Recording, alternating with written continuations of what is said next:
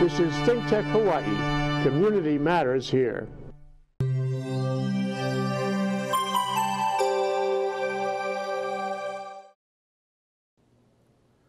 Aloha and welcome to Eyes on Hawaii on ThinkTech Hawaii. I'm your host, Carroll Cox. Today my guest is Mr. Dave Moskowitz, community and rights advocate.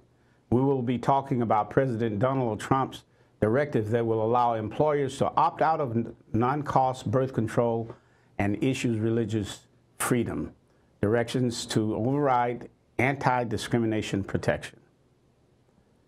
And what I have here in my hand is the actual presidential executive order promoting free speech and religious liberty.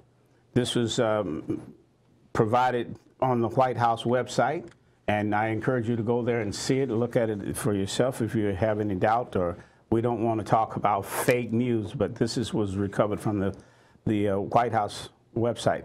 Now, there are a number of things that this is quite disturbing because it concerns women issues, it concerns gay rights, and many things, and all based on, and it gets its start from the religious rights, belief, and moral, and all of those things. We're going to talk about them at length today, and that's why I brought Mr. Dave, or invited Dave Moskowitz with me.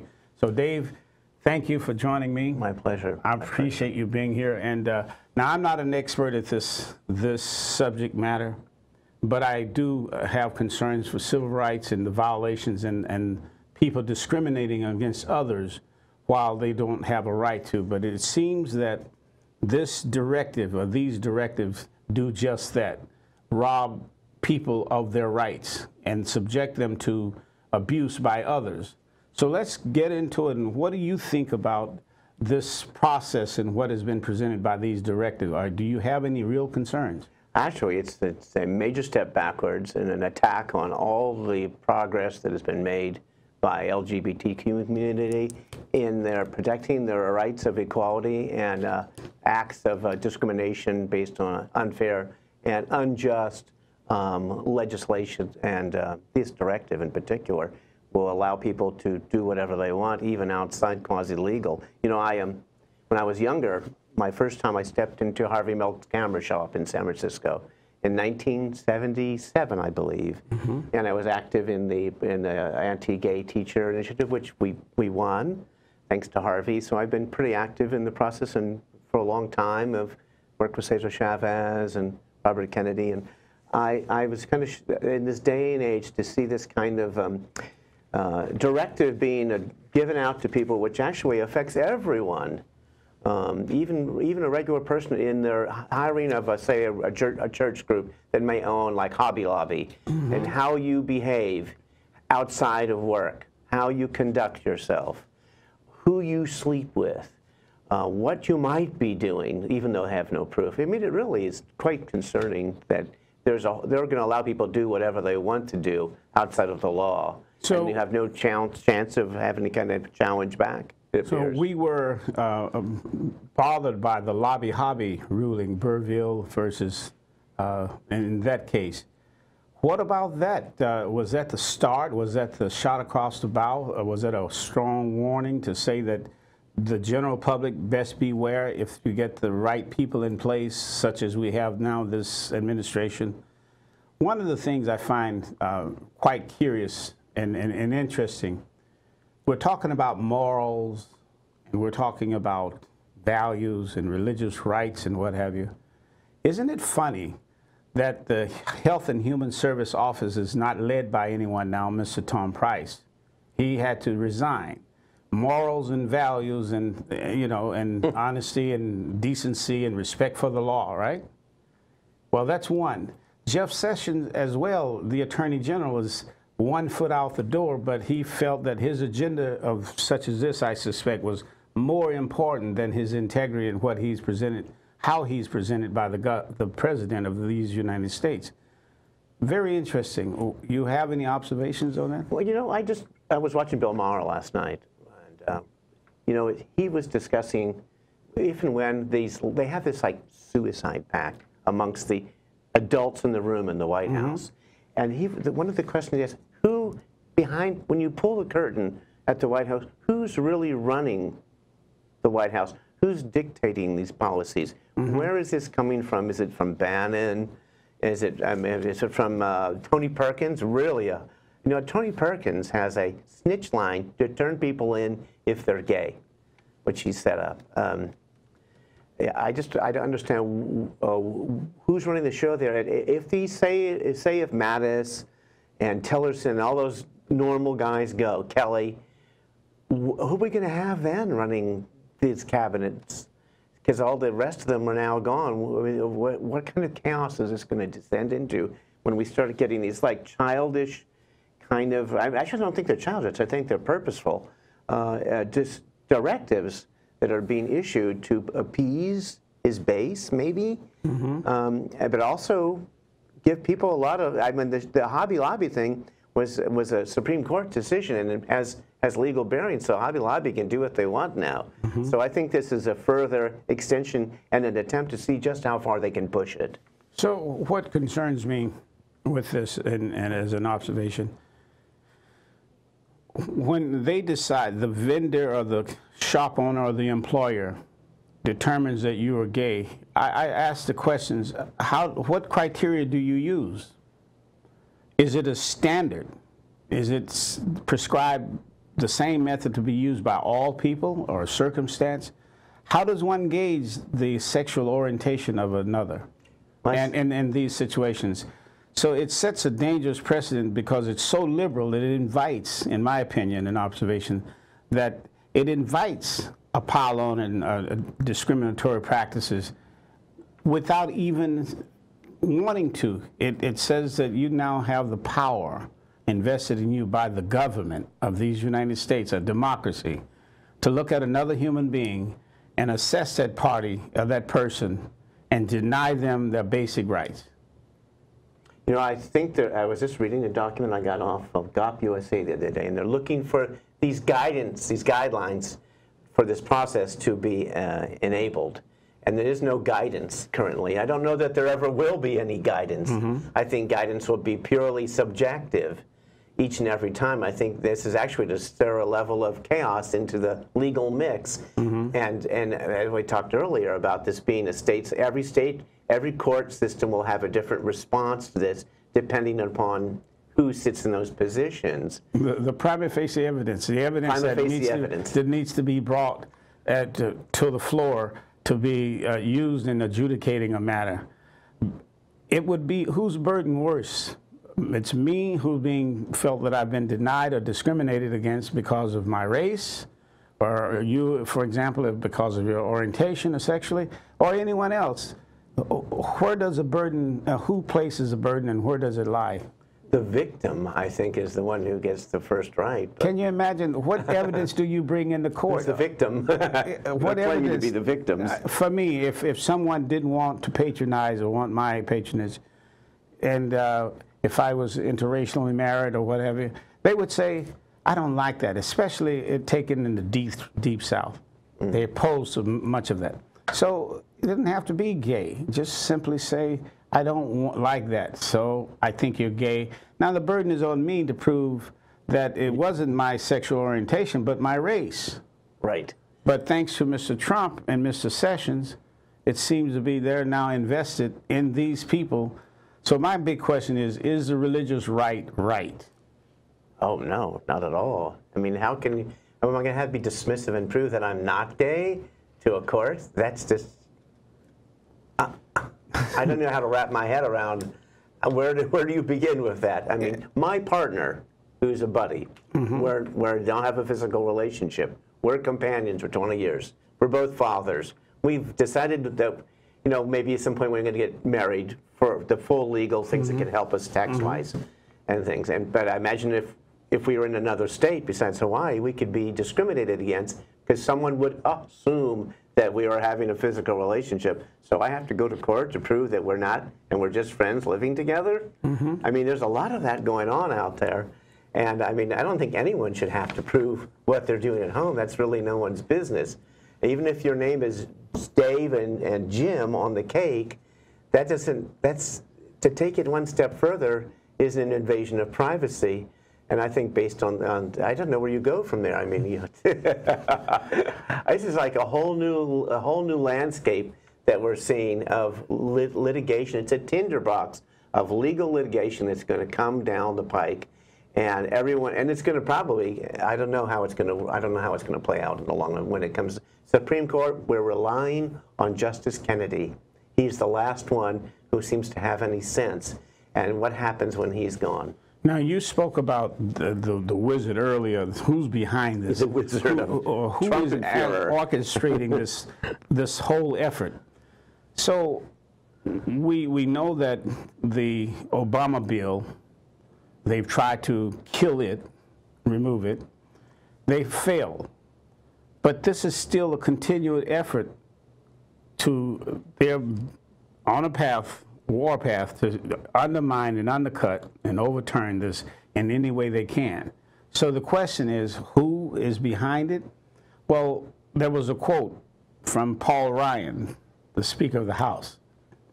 Now, we know that by now he should realize that there's some problems with this whole setup.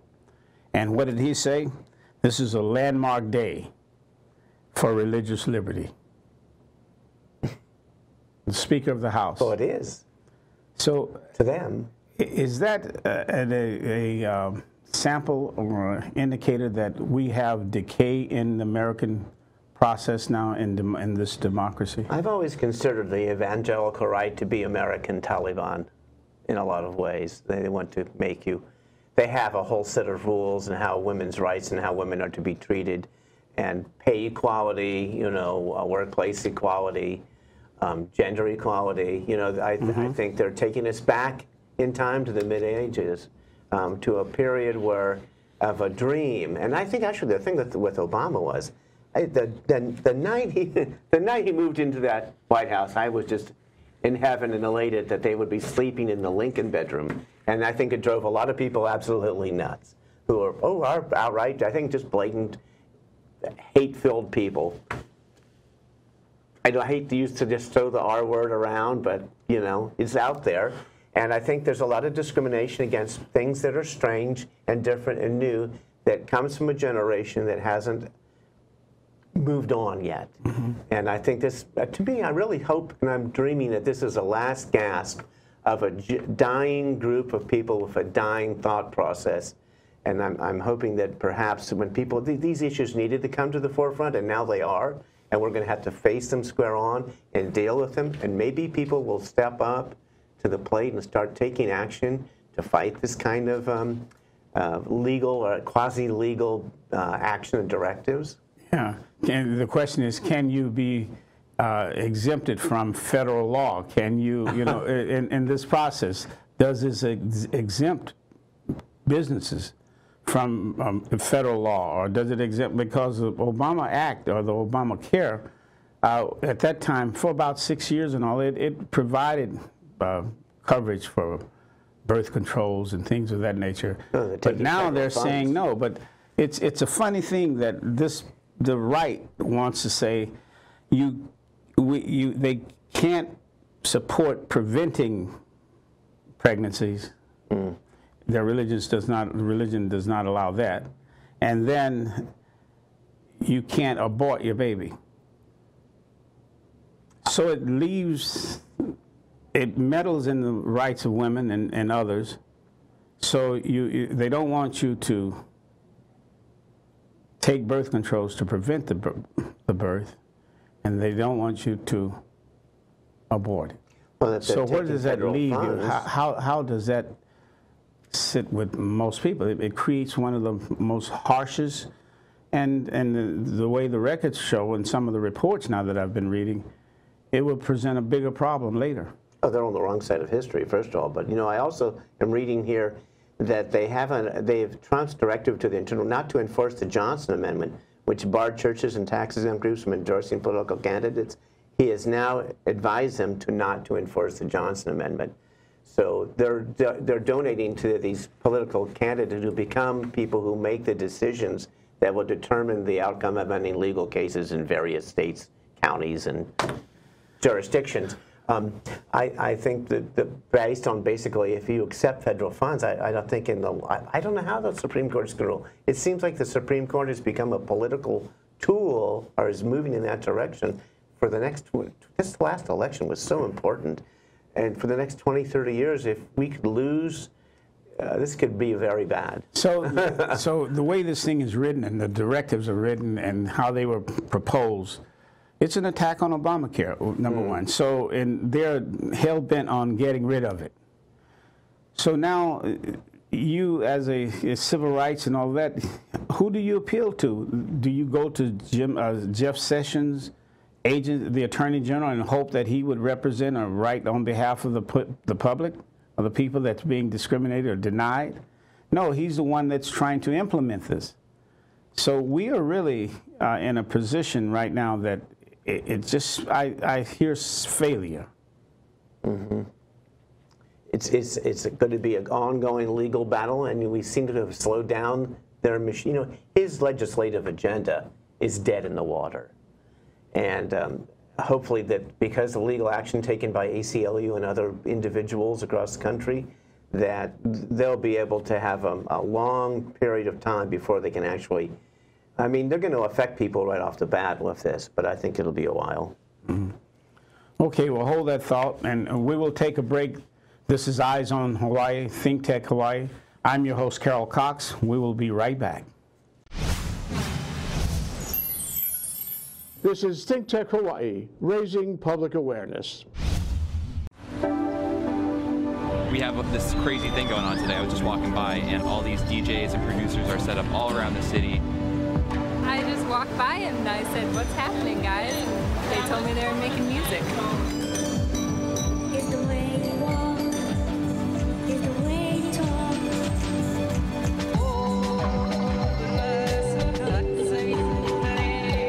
There were a lot of people that claimed they had no musical talent and then sat down and kind of played some really nice sounds. I like this music.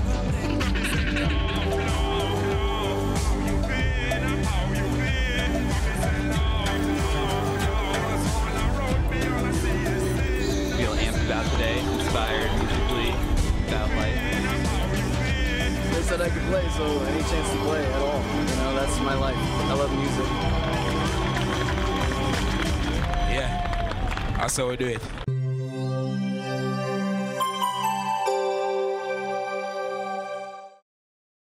I'm your host, Carroll Cox.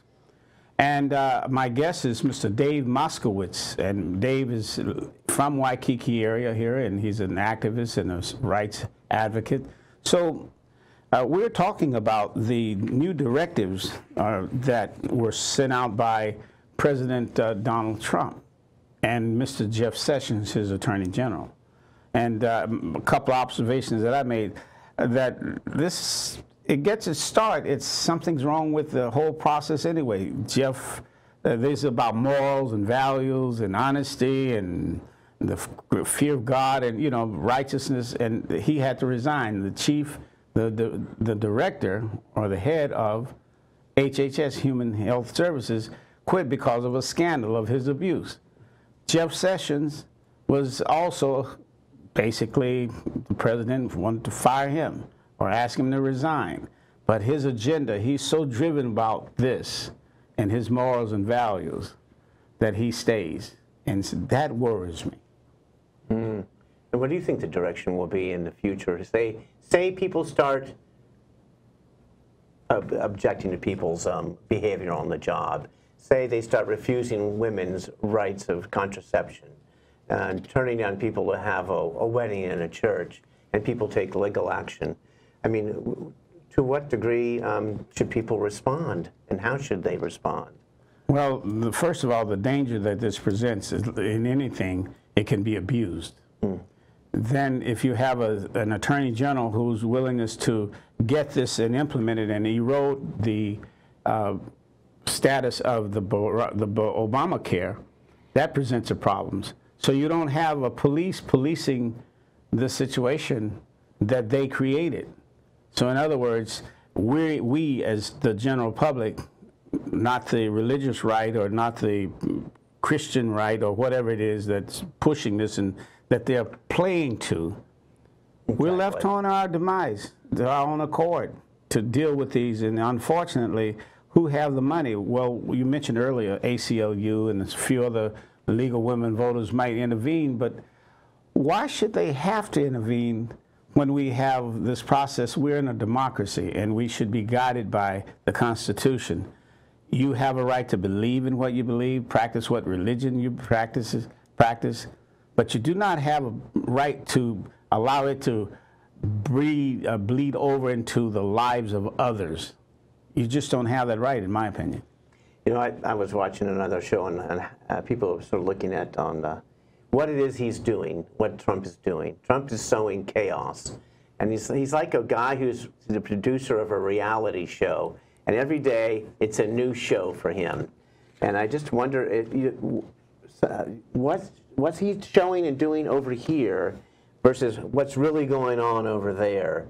And you try to find out what the subtext, what really their motive is in the long run. Is it to shore up the base? Is it to cause dissension within people who are in opposition as to what to do? I remember that in the left back in the 70s. They did a lot of things to split people, divide and conquer tactics. But this particular case, I think, will probably end up having a lot of legal challenges. It'll end up having a lot of people on the streets in various towns, and it starts to affect them. There'll be a lot of boycotts. You'll see a lot of, but there's so much going on right now across the board in the country because of Trump. I don't think people are trying to focus on one particular issue. But do we want to wait until the chaos triggers this, or do we hope to have a common courtesy, just say, in respecting the needs of women in the workplace, the need to afford them the right, so because some of them can't afford or pay for birth controls or long-term types of birth controls or implants and what have you. What about those? How do we get so far? This debate has been going back and forth, but this is as close as I've ever seen where people are just completely, in my opinion, violated. Women are violated. Their rights are violated. The employers can be as conniving as they wish. And that poor innocent woman, or those women, some 62 million, they say, will be impacted, or as HHS says, 120 million. So There's people in rural America that are really going to be impacted who don't have the community that we have, like we have here in Hawaii, with support and action and a progressive attorney general. I'm really concerned about their welfare and people who live out in rural and suburban America. In different states. I find they're going to be at a loss. I don't know what's going to occur with this, but a lot of people are going to have to go. You know, I think all good politics are local politics, and that I find that a lot of things are going to be cut, even here on Oahu with the budget, and people are going to have to start funding services more and more from other companies, and I don't know, maybe people just need to leave leave. Where, Hawaii? No, leave wherever it is that it's being offensive to them. But that's not the way life is going. The reality. That would be the dream to say, I'm sick of this. I'm getting out of here. I'm moving to Hawaii. I was going to say I should have given you a swig of my coffee and wake up. But a lot of people don't have that luxury. Yeah. So. And that's the real danger of this, because it's going to broadly affect everybody, and some can't afford it, but. This then gives the employer the right to deny you certain medical care because of the religious stance. There's a legal process you can go through. To what degree that's actually effective, I've been lucky with the EEOC and courts, but to get the money to hire an attorney to take action, to find legal justice groups, Lamba Legal, whatever. That's another show, the EEOC and its usefulness. It really is not effective, because if you're creating this massive problem, you're going to have a number of victims who seek to file complaints. But look at how the EEOC is staffed. It's inadequately staffed. So all of those things, the checks and balances, or the safety nets that exist that would afford someone the right to go and file a complaint. Either you're going to be fortunate to find someone to file on a class action, But as an individual, you go to EEOC, you might as well be scratching on the door for 20 days and you'll get nothing. Yes, on occasion, some do get results. You got what you describe as a good result, but I think probably in the long run, was it really a good result based on their history? What they do, they hold your case and they write your letter, you have a right to sue, and they do an investigation. But they are short-staffed. So why are we basically throwing innocent people to the wolves? We're leaving them out there naked, stripping them of those rights when all that, what caused this is two people or a few people behind the scene that wants to erode away the Obamacare Act, and in doing so, they don't care who they hurt.